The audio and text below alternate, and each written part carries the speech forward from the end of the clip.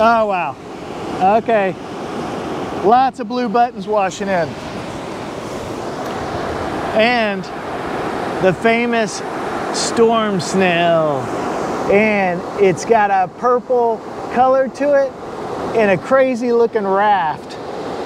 Awesome. Let's talk about it. Some people call it the sea snail. It's a purple, real thin snail.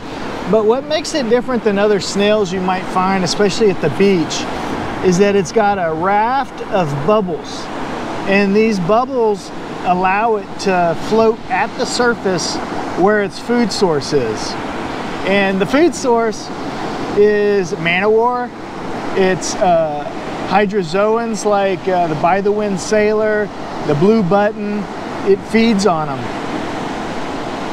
And the other interesting thing about these is that it has purple liquid that can come out. It's like an ink.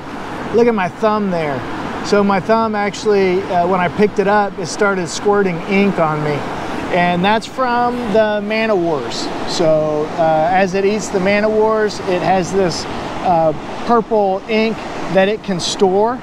And if it feels like it's being threatened, it can release that. And I don't feel anything from it, so I'm guessing it doesn't sting. I wouldn't want to get it in my eyes or anything like that. But this raft is vital to this snail surviving. So as it grows, when it's younger, it grows this raft. And if it loses that raft, it will sink all the way to the bottom of the ocean and it'll die. So it has to have these bubbles to survive because that's where its food source is. And it's paper thin. So I actually picked one up earlier and I just barely squeezed it, and the animal wasn't in it. It had already been broken. So when I squeezed it, it just broke the entire shell. So that tells you if you can break a shell with your fingers, it's super lightweight. But that lightweightness really helps it to float, because if the shell was real heavy, it would be sinking it down. Now these actually float upside down. So how I have it right here, I have it with the raft on top and the shells on the bottom, because that's actually how it floats out in the environment.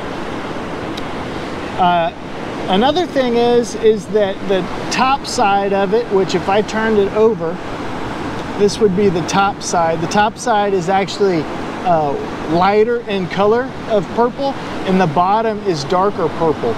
And they do that for a reason, because it floats upside down. It wants it to be light on the side that's going down into the water, so that when fish and stuff look up, it looks more like the brightness of the sunshine. And then on the top, for birds and stuff that might be wanting to feed on it, it's darker in color. And so it makes it harder for birds to be able to see it whenever it's, and fish, whenever it's down, when they're looking down into the ocean. The scientific name, Janthina, which I think is interesting, because some of these other organisms that you find have some funny names too, like the blue button, porpita, you know, the by-the-wind sailor, Valella. You know, you got these names that the first genus name is the same as a species name. So genus, species is how scientists label different organisms. But very cool animal. Thought y'all would want to see it close up. But that is the purple storm snail. So how you would find these, if you see a bunch of blue buttons washing up, which is what we're seeing right now, there's also some man-o-wars washing up, and by-the-wind sailors. That three combination right there of those washing up, that's when you're going to find these. And so I'm going to put it in water here. We'll see it float around. But I'm going to go ahead and try to put it back in the ocean. But y'all know how the ocean works. It likes to push stuff back up on the shoreline. One other cool thing about the storm snail is that when it is born, it is a male. As it gets older, it turns to female. The eggs are laid on the raft. So sometimes you'll find a bubble raft that is washed up without the snail on it, and it's got these little bitty egg looking things on it that are a little darker. They can be bright pink, purple. Once they wash up and you find the bubble and it's in the sun for too long, it starts turning really dark. But that is the eggs for the storm snail. Okay, with that, that's everything I know about the storm snail. We'll talk to you on the next beachcombing episode. Talk to you later. Bye.